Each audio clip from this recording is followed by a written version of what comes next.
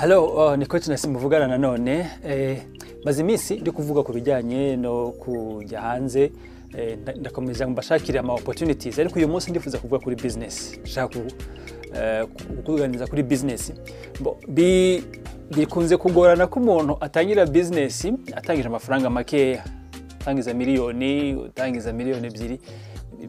Biragora kubona business yaguteza imbere utangije amafaranga makeya, nyinshi zisaba amafaranga menshi. Business nshaka kukubwira uyu munsi ni business ushobora gukora ukoranye n'akandi kazi kawe.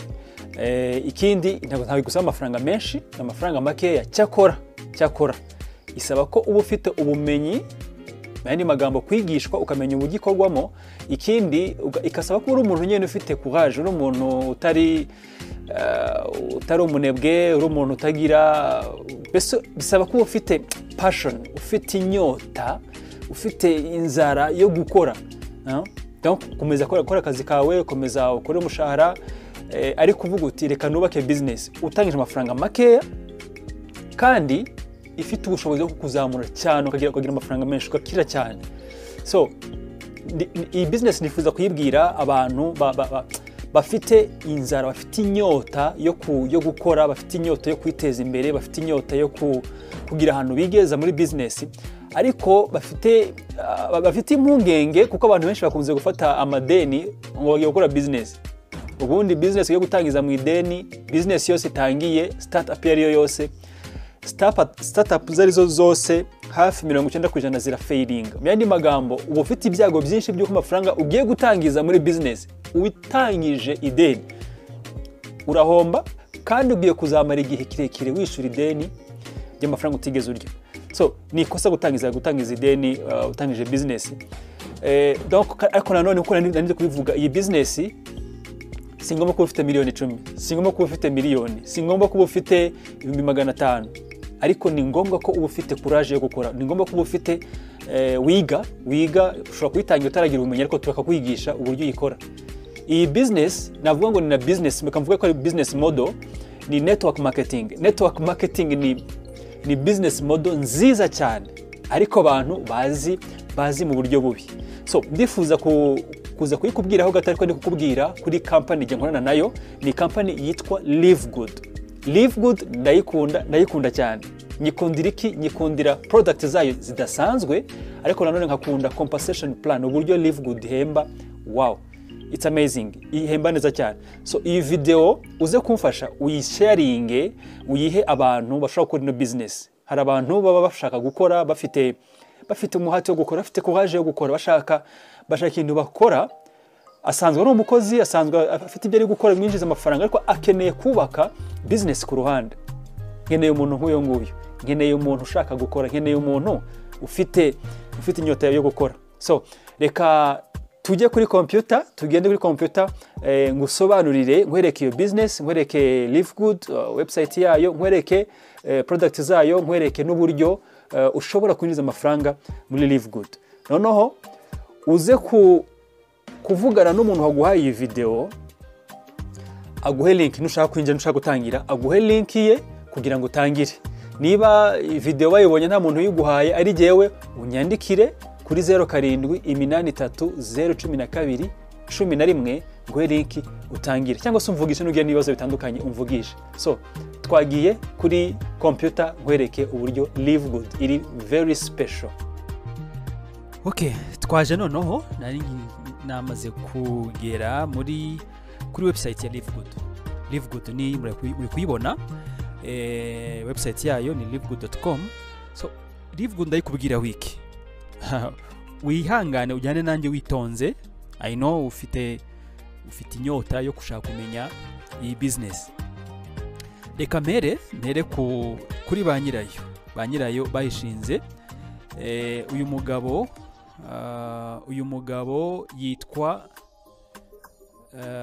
mugabo yitwa Ben Glinsky. Uyu nguyu niwe nyiri company. Iyi company iri muri Amerika, muri Florida. So afite experience mu bijyanye na network marketing imyaka 20. Uyu mugabo yari retirinze, yarahagaritse byo gukora ibya network marketing, ajya muri retirement, ariko arebye ikibazo kiri muri industry ya network marketing bituma agaruka. Yavuze ati abantu bari guhendwa, bari guhabwa product zihenze cyane kandi ugasanga abantu bari no kuzicuruza, abantu babirimo ntabwo bari guhembwa neza. Bituma avuga ati no, ndaje ndashaka guhindura ibintu, azanye ikintu kidasanzwe, ndaza kubibereka, azanye uburyo bwo guhemba budasanzwe. So uyu ni CEO. Hanyuma hakaza Ryan Godkin, ni Director of Product Development, nawe ni ushinzwe product kuzidevelopinga, kuzikoresha, donc kuzitunganya, agakorana n'amakampani abakorera product, niwe ubikurikirana, agafatanya na madamu we witwa Lisa Godkin, nawe ni Director of Product Education, akigisha ibijyanye na product. Undi bakorana yitwa Notha Kazan, ni Director of Field Development. So abo ngabo nibo banavuga ngo bayobozi ba Livegood. Sasa Livegood narimaze kubivuga, mission yayo ni iyihe? Ushaka kumva mission ya Livegood ni iyihe? Mission ya Livegood ni iyi ngiyi. Our mission is simple: to help people get healthy and stay healthy without having to spend a fortune to do it. So iyi niyo ntego bafite intego yuko ubona products za Livegood bitabaye ngombwa ko utanga amafaranga menshi, bidasabye ngo product mu byukuri yagura amadolari 18, ugasanga amandi makampani bari kuyagurisha amadolari yageze muri 90. So ibintu byamuteye umujinya, aravuga ati ngomba guhindura bino bintu. So mission ni iyo ngiyo rwose, abantu bakabona products nziza zihendutse. So aha ntago ndi buhatinde cyane. Ikindi nuko yifuje ko abantu binjiza akantu gafatika gatubutse.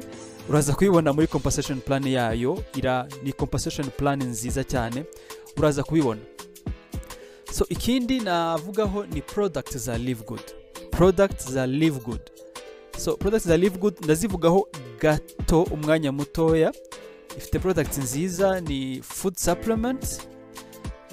Izi murazibona: bioactive complete multivitamin for men, hari for women. So murayibona itandukaniro rero.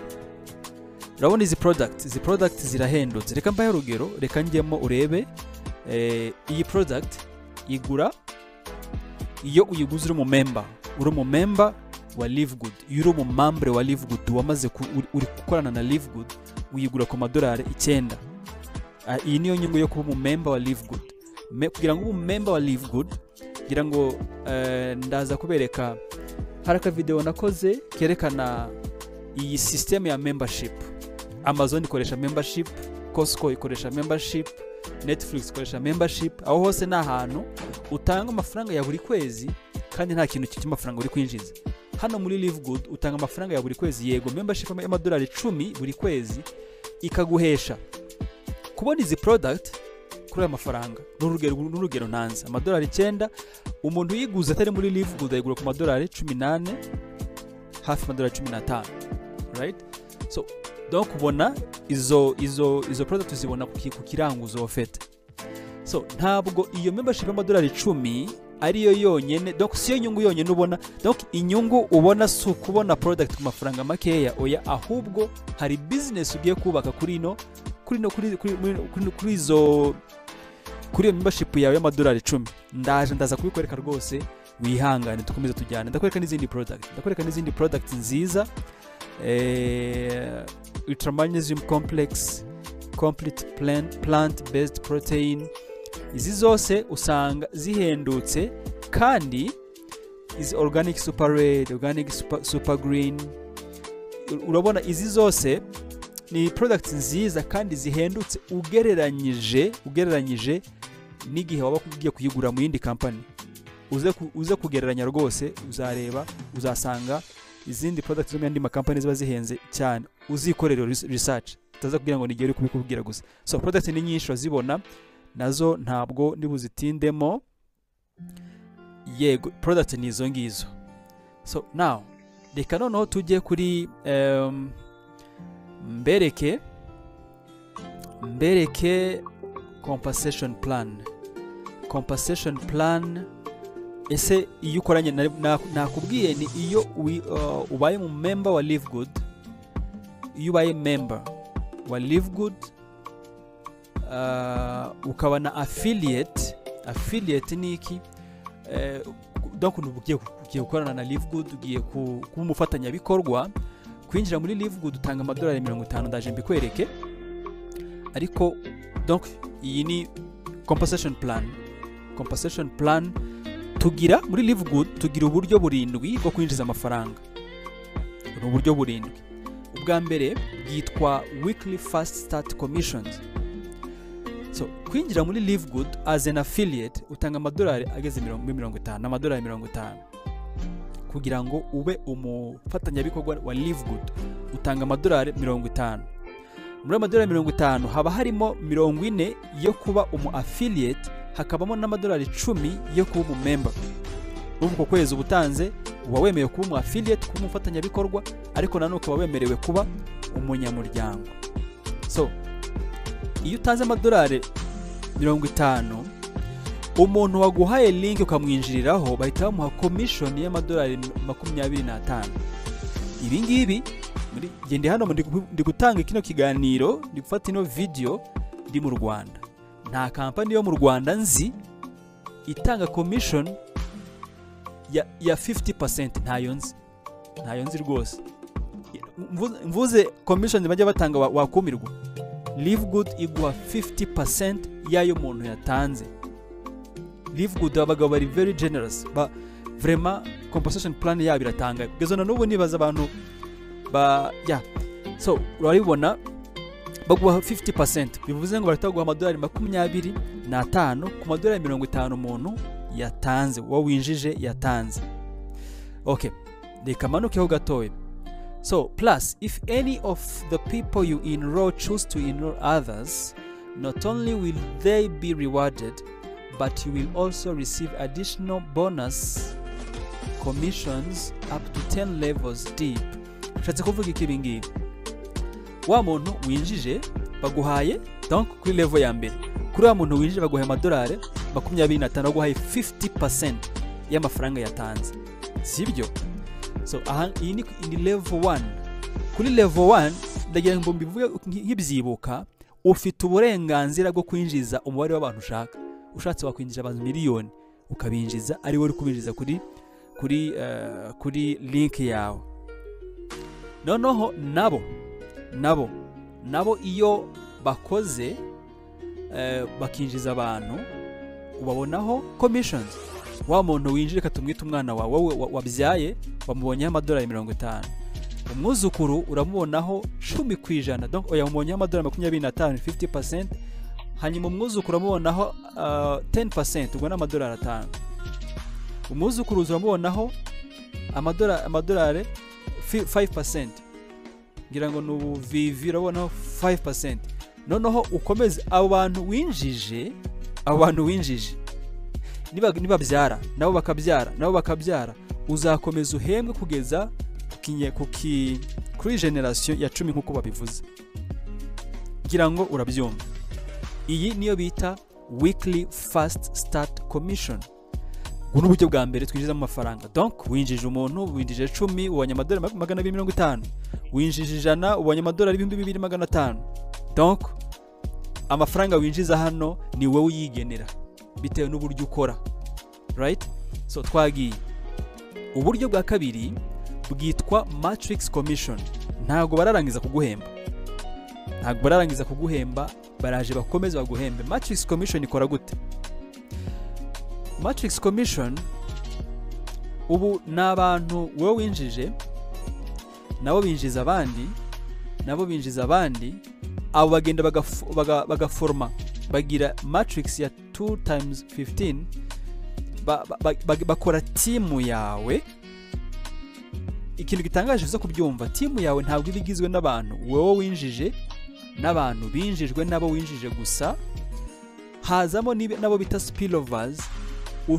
Muri team yawe hazamo n'abantu binjijwe n'abari hejuru yawe na upline wawe.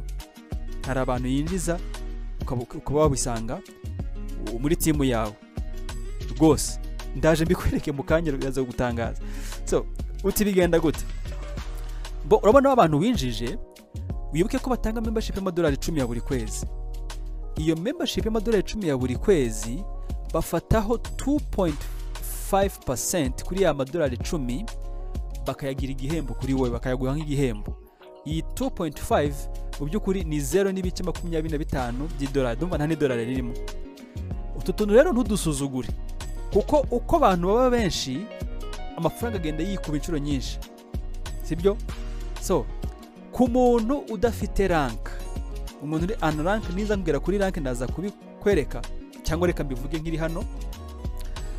Umuntu uri unranked ni umuntu utaragira umuntu winjiza. Umuntu utarinjije, ibaze ko nawe ashobora guhembwa, akazagera igihe ahembwa amadolari 2,247. Aka kantu witonde kugira ngo uzagere igihe uhembwe amafaranga, kandi nta muntu n'umwe winjije. Byasaba ko waba uri muri timu y'ibifaro ikora cyane, kuko uko bakora cyane wowe ukajya membership gusa. Uko bakora cyane ni kubona spillovers mu yandi magambo ni system iguha abantu bitewe n'abantu bari hejuru ya bari gukora. Ugasanga system yagiye guha abantu, izaguha abantu ugeraho, abo bantu ugenda ubahembwaho ku buryo uzageraho uhembwa aya mafaranga. Ngarukira kuri generation ya 12. Aha hantu rero ntabwo nakugira inama yo kuvuga ngo uzategereza abangaba, kuko byatinda cyane kandi waba warambiwe go utanga amadolari 10 nta muntu uri kwinjiza, nta n'ikintu uri kwinjiza, warambirwa ukabivamo. So aho umuntu uri unranked we yinjiza ayo ngayo, ariko byafata igihe kirekire, sinzi imyaka byazafata uko ningana. Ariko nanone biterwa na team urimo. Ushobora kuba uri muri team iri very strong, ukaba wagira ikintu gifatika winjiza. Noneho rank ya mbere yitwa bronze. Kugira ngo ube bronze bisaba ko warinjije abantu 2, wewe winjije personally abantu 2 winjije. Ushobora kugira utya bikarangira ukamara imyaka 5 warinjiriza abantu 2 bonyene. Aba bantu 2 ukazahora uri bronze, ubyumve. Abantu 2 bakinjiza abantu, team yawe igakura. Uri kubona n'ama spillovers. Wewe warinjije abantu 2 gusa, uzagarukira ku guhembwa kuri generation ya 13, uzageraho ujya uhembwa 4,000 by'idolari bya buri kwezi. Reka mvuge kuri rank ya 2. Rank ya 2 ni silver. Kugira ngo ugere kuri silver bisaba kuba winjije abantu bagera muri 20. Ushobora kuba winjije wewe ku giti cyawe wabinjirije, cyangwa se ukaba warinjije abantu 3 personally, noneho 3 nabo bakinjiza. Noneho timu yawe kubera winjije 3 nabo binjije abantu, na system iri kugwa spillovers, umaze kugira timu y'abantu 20. Nubwo waba warinjije 3 bonyine, ariko timu yabigizwe n'abantu 20, icyo gihe witwa silver. Rero mu silver nawe abashobora guhembwa, ubumuke muri timu y'abantu 20, buri wese uramubonaho 0.25 by'idolari. Uzagera igihe ujya winjiza 4,000 by'idolari. Nanone rank ya 3 ni gold. Bisaba ko warinjije abantu 100, cyangwa se warinjije abantu 3. Hano kasubira inyuma gato kuri silver, bariya 3 winjije batuma ba silver igihe bari bronze. Donc ufite abantu 3 bari bronze, ukagira na team y'abantu 20, ubwo ushobora kuba silver. Kugira ngo ube gold bisaba ko ufite aba silver 3, abantu 3 bari silver, noneho team yagizwe n'abantu 100. Icyo gihe witwa gold. Uba ufite ubushobozi bwo kujya winjiza 8,000 bya buri kwezi, 8,000 by'idolari. Bashire mu Banyarwanda bumva ukuntu angana ayo mafaranga, ni menshi. Rank ya 4 yitwa platinum. Kugira ngo ube platinum bisaba ko warinjije abantu bagera muri 500, cyangwa se ukaba ufite aba gold 3, team yabigizwe n'abantu 500. Icyo gihe ushobora kuba platinum. Wowe ufite ubushobozi bwo kuzinjiza 8,000 nanone by'idolari. Rank ibanziriza ya nyuma ni diamond. Kugira ngo ube diamond bisaba ko warinjije abantu 2,500, cyangwa se ufite platinum, ufite abantu bari platinum batatu, ukaba ufite timu yujuje abantu 2,500. Icyo gihe ushobora kuzajya winjiza 16,000 by'idolari bya buri kwezi. Indi rank ikurikiraho nubwo batayishize hano iri hasi maza kuyibona ni Crown Diamond, yo uyigeraho ugeze ku bantu 10,000. So rero ahangaya ayangaya 0.25 by'idolari ubona kuri buri muntu, uyabona kuri buri muntu wese uri muri timu yawe, ari wo winjije, ari winjijwe nabo winjije, ari abantu wahawe na systeme, abo bose uko batanga membership y'amadolari 10 ugenda ubabonaho 0.25 by'idolari. Umva nta dolari ryuzuye, ariko ko baba benshi niko haba igitangaza. Now uburyo bwa gatatu winjiza amafaranga ibintu bisimbutse nubwo bita matching bonus. Aya araryoshye cyane, ni nayo menshi. Matching bonus, kuri matching bonus ho uhabwa 50%. Aka kantu uza kukumva neza. Winjije abantu 10 direct, winjije abantu 10, noneho abantu 10 bageze igihe buri wese muri matrix commission ye, amafaranga abona buri kwezi ya matrix commission asigaye yinjiza $1,000.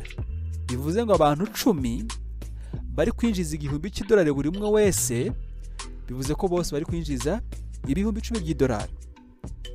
Na wumve kino kintu uburyo gitangaje, kubera ko abantu 10 ni wowe wabinjije kuri link yawe iri direct, buri wese baraguha 2/2 cy'amafaranga yinjiza. Niyo matching bonus muri Livegood iteye uko nguko. Iri special kuri urwo rwego. Donc baraguha 50% y'amafaranga yinjiza buri kwezi. Donc buri wese uri kwinjiza 1,000 bivuze ko bari buguhe angahe? 500. Amadolari 500. Bivuze ko amadolari 500 kuri buri umwe wese, ku bantu 10 urabona amadolari 5,000.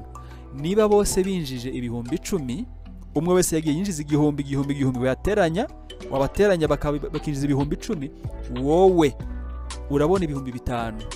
Kandi bazi urabona 5 kandi wowe winjije wari kubona 1,000, kubera ko wabonye 10%. Uno umuntu winjije mu buryo buri direct. So wa muntu nazamuka wa wundi winjije nazamuka akaba silver, uri bumoneho 10%. Noneho bahite bongera bakongere na uramubonaho 50%, bahite wongera umuboneho 10%, bivuze ngo uramubonaho 60%. Nazamuka ku bantu turi kumwe muri Livegood, mumenye ko agaciro ko kuzamura mugenzi wawe nawe akazamuka muri rank, arabyungukiramo, ariko nawe ubyungukiramo kuko umubonaho commission, umubonaho matching bonus itubutse. Donc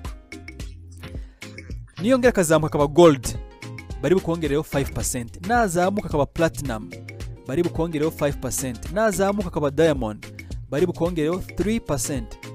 Icyo kwitonderwa, ntakwiye kuzamuka ngo agusige, ntakwiye kuba silver wowe ukiri bronze. Akwiye kuzamuka nawe uzamuka. Donc ye kuzigera azamuka ngo ahita gusumba, oya, agomba guhora ari munsi yawe, ariko azamuka uwo muntu umwe we winjije direct uzamubonaho 73% bitewe na rank agezeho. Nagera kuri diamond uzamubonaho 73%. Nkiri hano ubyumve neza, tumaze umwaka turi gukora Livegood, twagize experience nziza cyane, twabonye amasomo. Let me tell you this, écoute-moi très bien. Ni byiza ko ubaka timu y'abantu bashaka gukora, ni byiza ko ubaka timu y'abantu bafite ambition nk'iyo ufite, kuko nibo bazabasha kugera hano kuri no rank.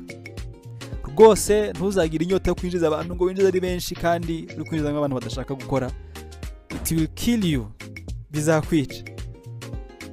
Iyi business ni nk'izindi zose rwose, ni business y'umuntu wifuza gukora, umuntu ushaka gukora business. So first generation umubonyeho 73% bitewe na level azaba agezeho. Iyi ni first generation, urabyumva.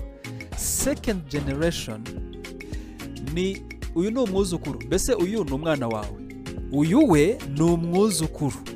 Umwuzukuru nawe umubonaho 10% ukagenda umanura bitewe igihe, donc yego ni igihe uyu nguyu niwe wamubyaye, birumvikana. So umwuzukuruza uramubonaho ayangaye, ubuvivi simbizi, urabibona, uramubonaho ayangaye kugeza kuri generation ya 5 uraba uri guhembwa.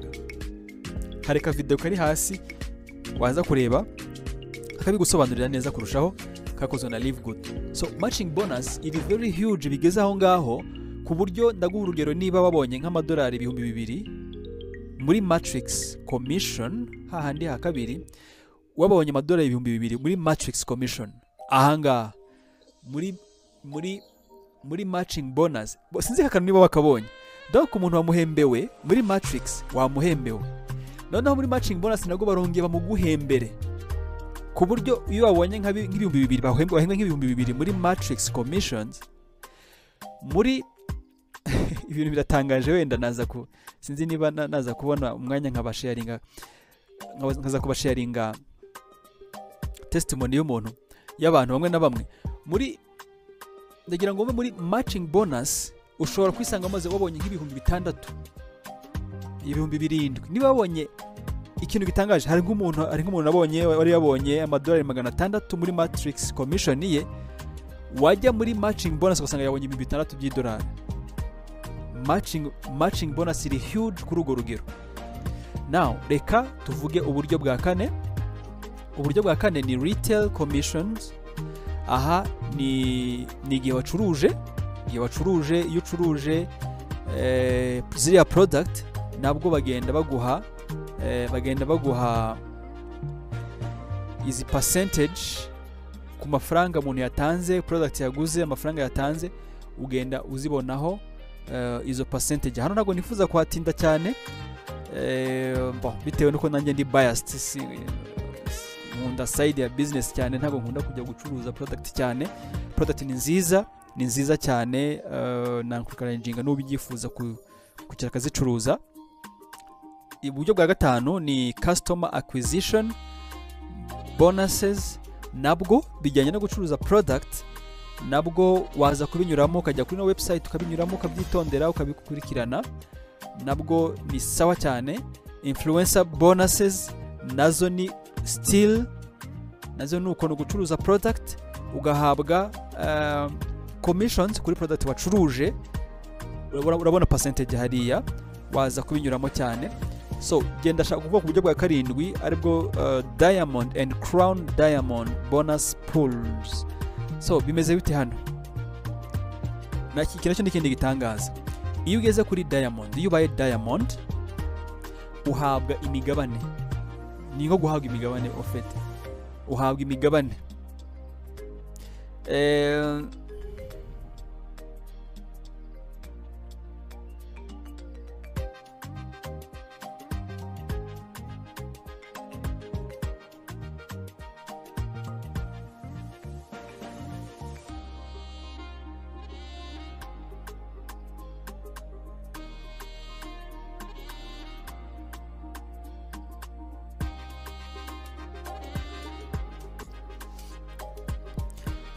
Okay, iyo ugeze kuri diamond no guhabwa imigabane in the total sale. We recognize that and want to. Okay, donc uhabwa imigabane baguha 2%. Si wowe wayaha exactly, ahubwo bafata abantu bose bageze kuri rank ya diamond bakabagabana inyungu Livegood yabonye mu kwezi, barayibagabanya, bafata donc inyungu ibyo Livegood yacuruje muri no kwezi, bafata 2%. Tuvuge bacuruje miliyoni 10, bafata 2% za miliyoni 10, amafaranga bavanyemo bagahita bagabanya abantu bageze kuri diamond bose. Niyo mpamvu usanga kuri diamond abenshi harabagiye nta nubwo bose babanganye. Uri diamond mwese bamunganya amafaranga baramwe, ntago mfite umwanya, ntago nazenguka mu testimonies ngo mbereke. Abenshi usanga bari kubona, ndi gukomeza nkoresha ijambo abenshi kandi bose babona angana. Akenshi twagiye tubona igihe usanga bahembwe $20,000 by'idolari. Donc iyo ugeze kuri Diamond wize ubu ushobora mushobora guhembwa ari hagati y'ibihumbi 10 n'ibihumbi 20 by'idolari. Uri bwongere kuri ya matrix commissions, uyongere kuri ya matching bonus ku buryo usanga ku kwezi ushobora kuba winjiza hafi $20,000 by'idolari. Abaye make ntajya munsi y'ibihumbi 10. Donc range ni ibihumbi 10, ibihumbi 10 n'ibihumbi 20. Hari aho twagiye tubona bagiye binjiza ibihumbi 80. Biratangaje cyane. So iyo ugeze kuri Diamond bakongeraho 0.5 kuri ya 2%, nabwo ukaba uri guhembwa ariya mafaranga. Ngira ngo nibyo ngibyo bavuze. So iyi ni video uri busange hano aho uyu mugabo abisobanura, nyiri company abisobanuraho. Check it out.